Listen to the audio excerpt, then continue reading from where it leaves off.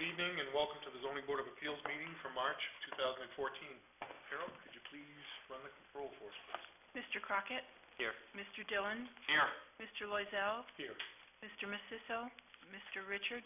Mr. Stark? Here. I'd like to start the meeting with the Pledge of Allegiance, and then we'll... I pledge allegiance to the flag of the United States of America and to the republic for which it stands, one nation, under God, indivisible, with liberty and justice for all. Just to let you know, we have a minimum quorum tonight, which is 4 of us. The downside to having a minimum quorum is if we have a tie, that is a loss in your favor. So I have to apologize, and you have the right to change nights if you want to, or we can proceed. What I normally recommend is that we proceed and start, and then if it looks like it may not be going your way, we could make a motion, if that makes sense to you.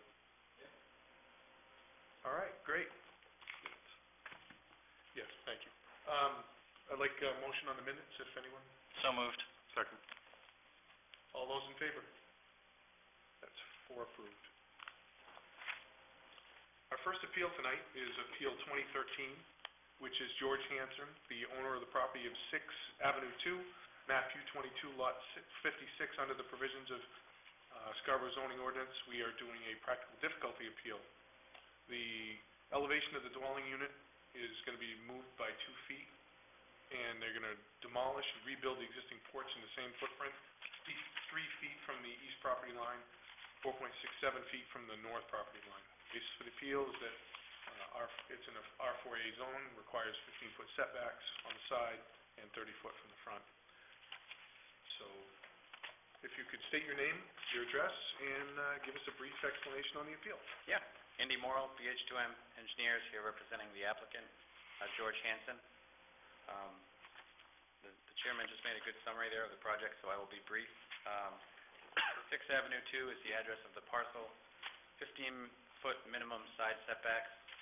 As he stated, it's currently 3-foot setback on the east and a 4.67-foot setback on the northern side of the building.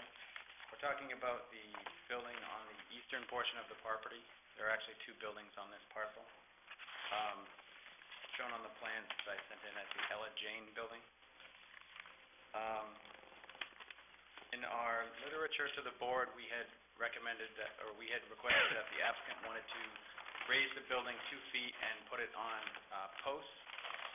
Since that time, we've learned that the applicant is interested in putting it on a foundation, so I wanted to make that clear to the board this evening. The horizontal location of the building will be put right back to where it is today with the same setbacks, so we're not making it any more non-conforming than it exists today. We're just simply trying to raise the building 2 feet and reconstruct the 8-foot by 24-foot porch, if you will, on the side of the building. So with that, I'd be happy to answer any questions the board has. I'll open it up to the board for questions. Comments? I'd like to hear the comments from Brian. You got it. So I'll move to Mr. Longstaff. Could you give us a brief explanation of how this came across your desk and why we're doing this type of an appeal? In my staff comments, which I hope you all got a copy of, I tried to sum that up for you. We've run into this on numerous occasions where an existing non-conforming building, or grandfathered building as some would call it, needs to be beefed up. The foundation may be deteriorating, and in doing so, oftentimes it's in the flood zone, so they need to elevate it. They're required to elevate it. In this case, it is not currently in the flood zone, but it is shown as being in the flood zone if the preliminary D-firms that came out for 2013 are adopted. So I think, a wise course of action in Mr. Hansen's credit Mr. Hansen for wanting to elevate the structure to make sure that it's at least as flood compliant as we can guess it will be, because we don't really know what the final elevation is going to be once FEMA issues its determination. So He wants to try to elevate it an additional 2 feet. And in doing so, the difficulty arises in trying to keep the existing porch, which is a 1-story structure, attached to that side of the building and try to elevate everything at the same time and get it elevated enough to put a foundation underneath it. It made, I think in their minds certainly, it made more sense to remove the porch, giving them better access to the main structure in order to elevate that, jack it up and elevate it and place the foundation underneath it, and then put the porch back. The ordinance is clear that an elevation of a building, a non-conforming building, is considered an expansion of that building in height, and therefore it requires an appeal or a variance to be approved in order to do that. Additionally, putting the porch structure back on after tearing it down in a non-conforming manner, which is no more non-conforming than it is now, but it's still non-conforming, would also require a variance appeal approval. So it's kind of a 2-pronged appeal, but the request is to remove that porch, elevate the building, which is prudent to do, and then rebuild the porch and attach it back onto the structure as it currently exists, only a little higher. The building will not in any way, shape, or form exceed the building height requirements. It will be, as stated, much closer than 15 feet, but no closer than it currently exists. I think that was basically a summation of what my comments were. Okay, and this is a practical difficulty appeal. Is there a reason why we went in that direction? Because it is a harder appeal to approve over any other type of appeal. Was that the best way to go? Well, actually, it isn't. Okay. The standard variance appeal is the appeal in which they'd have to prove hardship and reasonable return. Okay. The practical difficulty does not require quite as tough a test to meet. You simply have to, the applicant or the appellant rather, has to make the case that there is a practical difficulty that they can't overcome unless they are granted this variance appeal. Okay. Thank you. Any other questions or comments from the board? Just a quick question to follow up. By taking the porch off, what's the likelihood of that, without going out of their way, that the porch putting it back on, if they were able to raise it, is going to be structurally sound? That's the whole point. I mean, is it going to withstand the process of elevating, and is it going to be structurally sound afterwards? And that's why the new porch would be made to be more structurally sound. Am I missing the question? No, I just wanted to put something out there, basically saying that there's really no way to elevate the building without, or putting that porch back, Well, still have it sound. Well, I mean, it's an arguable point. It's definitely more difficult to raise the building with the porch on it, and then you don't know if it's going to withstand those stresses of being elevated. Certainly, tearing it off makes it, as I said, easier. I think the applicant would agree. It makes it easier to get to the building, elevate it, do the work that needs to be done, and then put a much more, a new porch back on, same dimensions, same size. It's put to the board if that meets the test of hardship.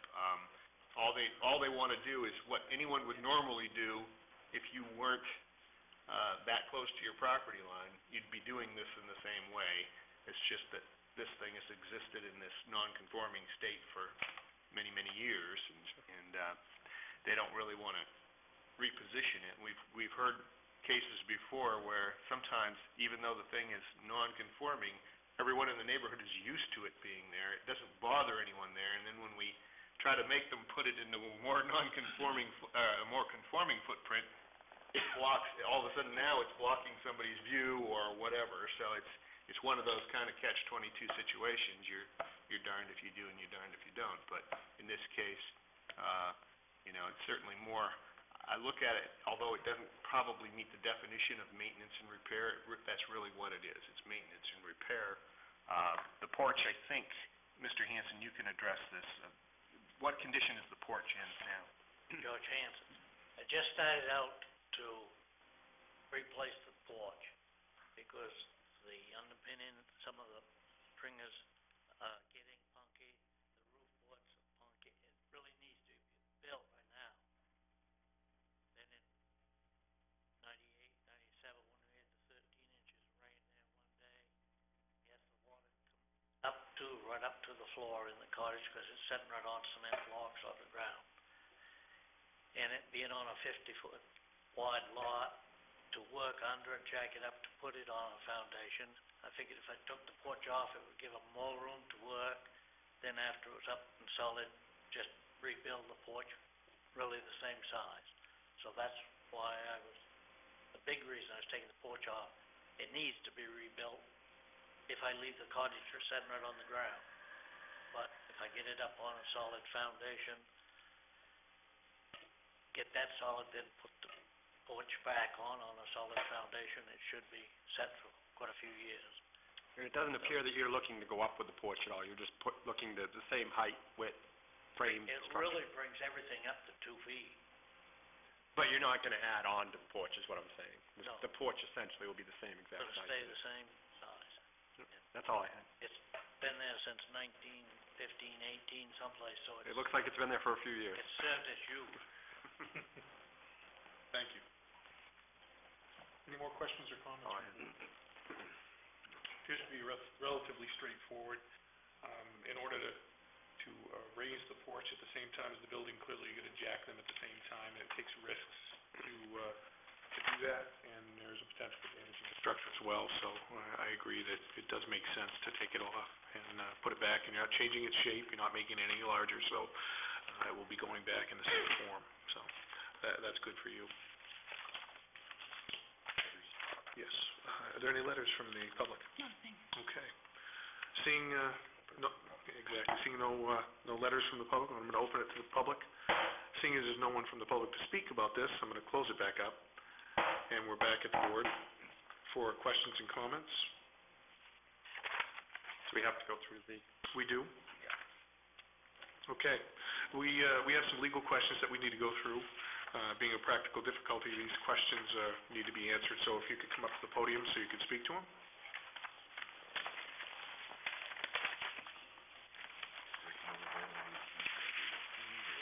Yeah, what we'll do is we will go through each one and vote each item as we go through it, and then we'll do an overall vote at the end to approve or disapprove the variance.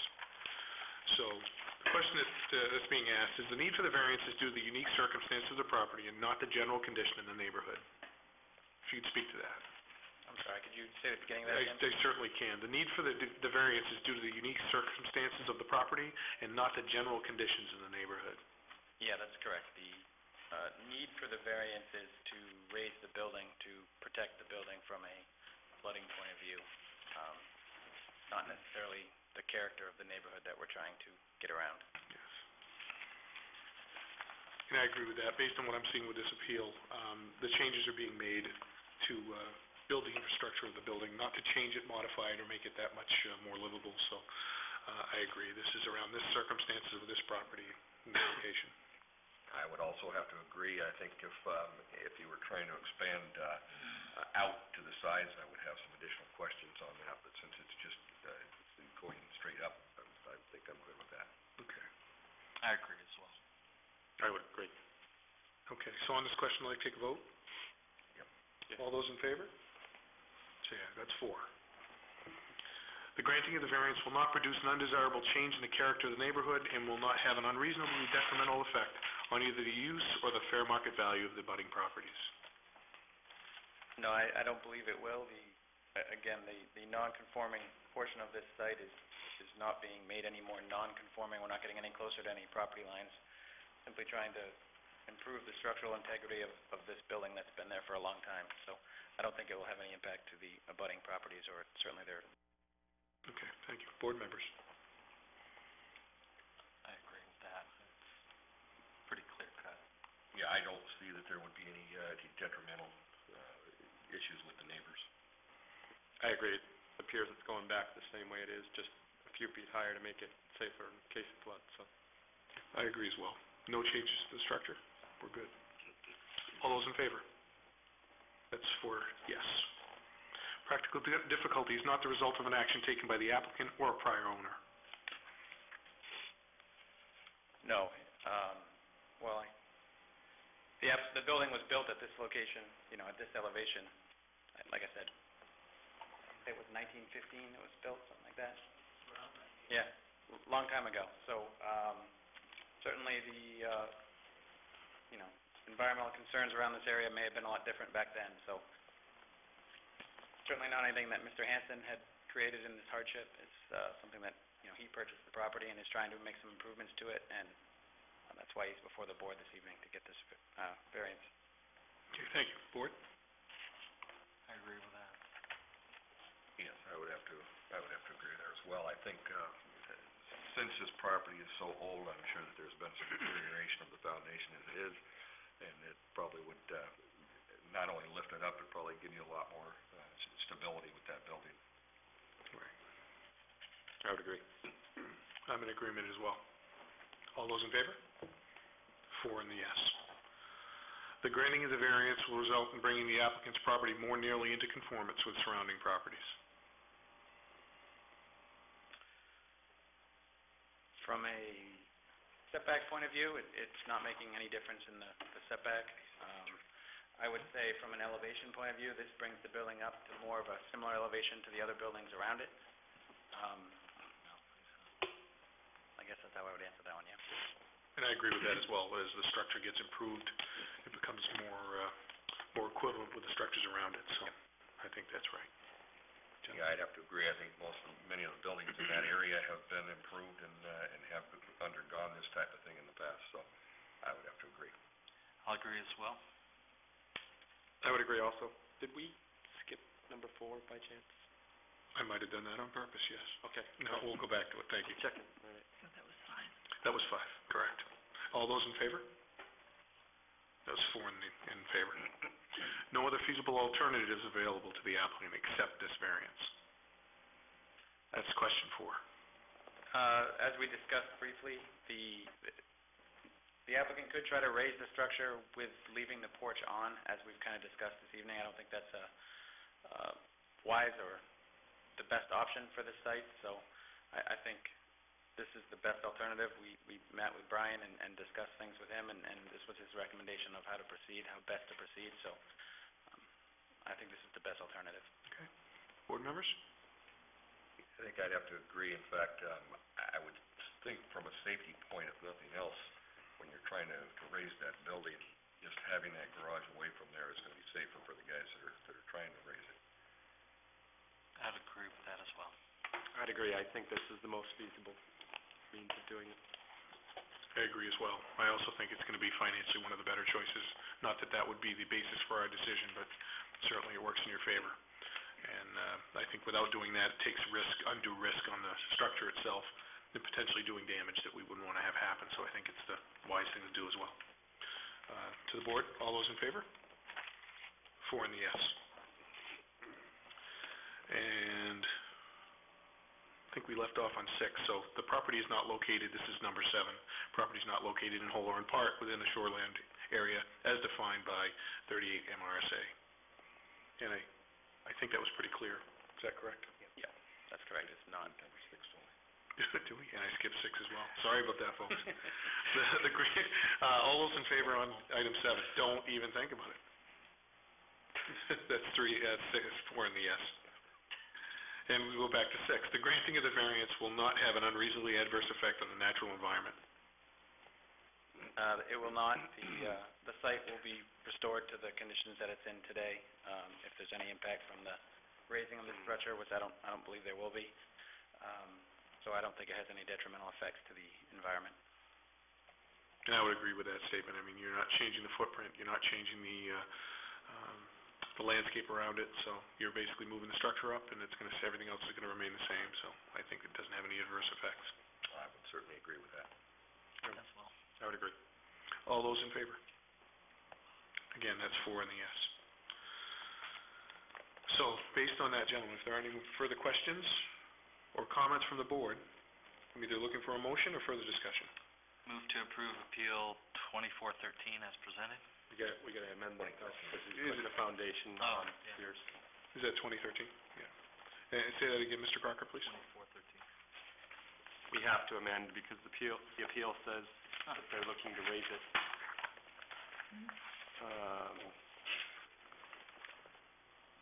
I had it here just a moment ago.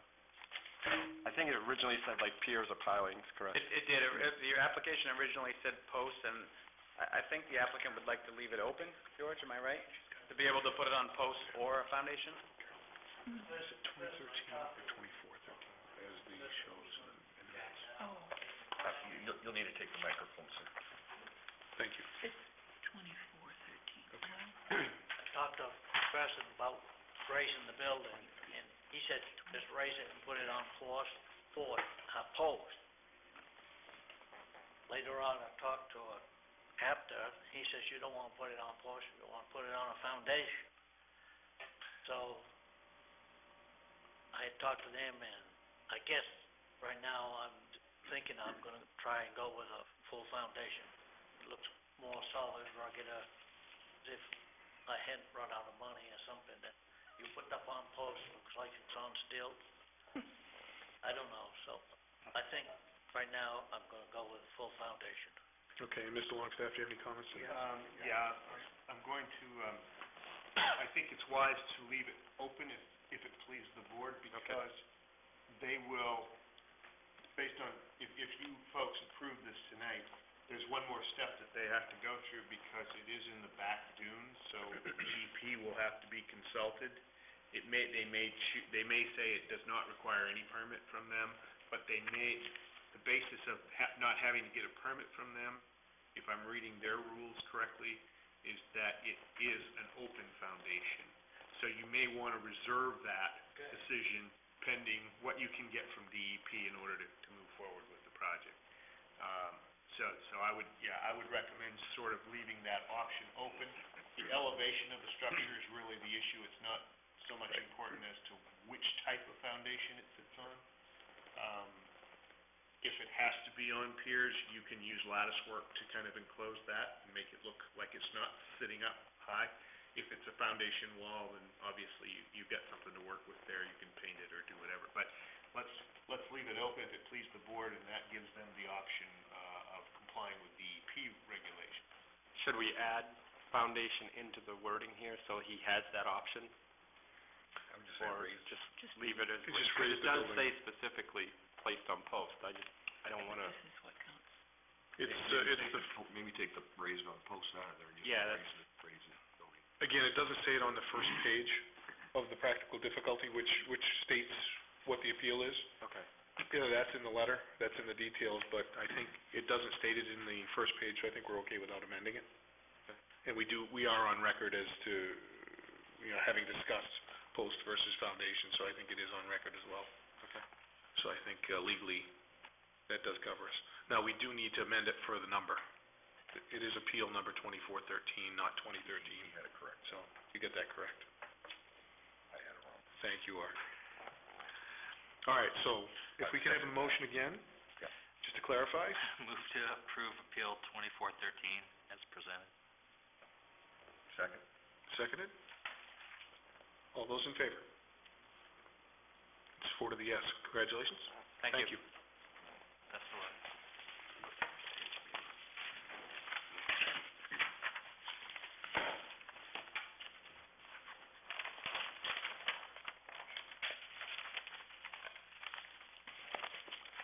And that was our last appeal for the evening.